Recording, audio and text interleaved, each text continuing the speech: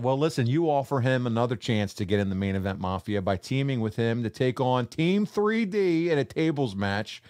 And it feels like all we talk about in TNA episodes are gimmick matches, Kurt.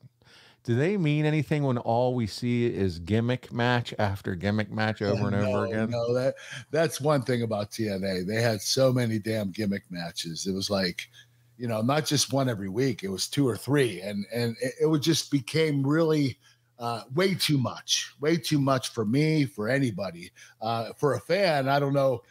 You're basically saying, these gimmick matches are now just normal matches in TNA, and they weren't.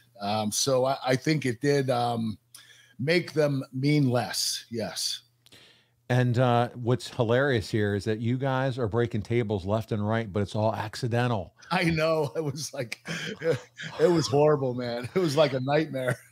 And listen, you actually break one by accident. It's supposed to be the final table. The finish, yeah.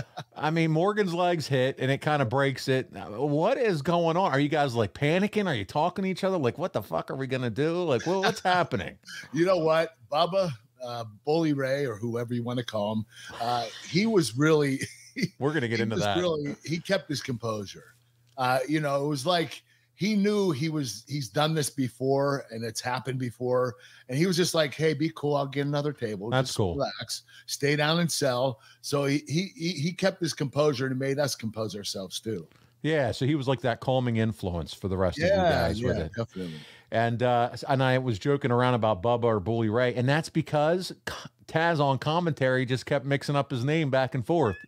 It was Bubba 1 second, it's Brother Ray another second, and so he finds he finds a table. Morgan gets thrown through the table, and Team 3D gets the victory. Talk about the Dudleys here, Team 3D. How much did you enjoy working with those guys? They were fun to work with, and surprisingly, they were good singles wrestlers too.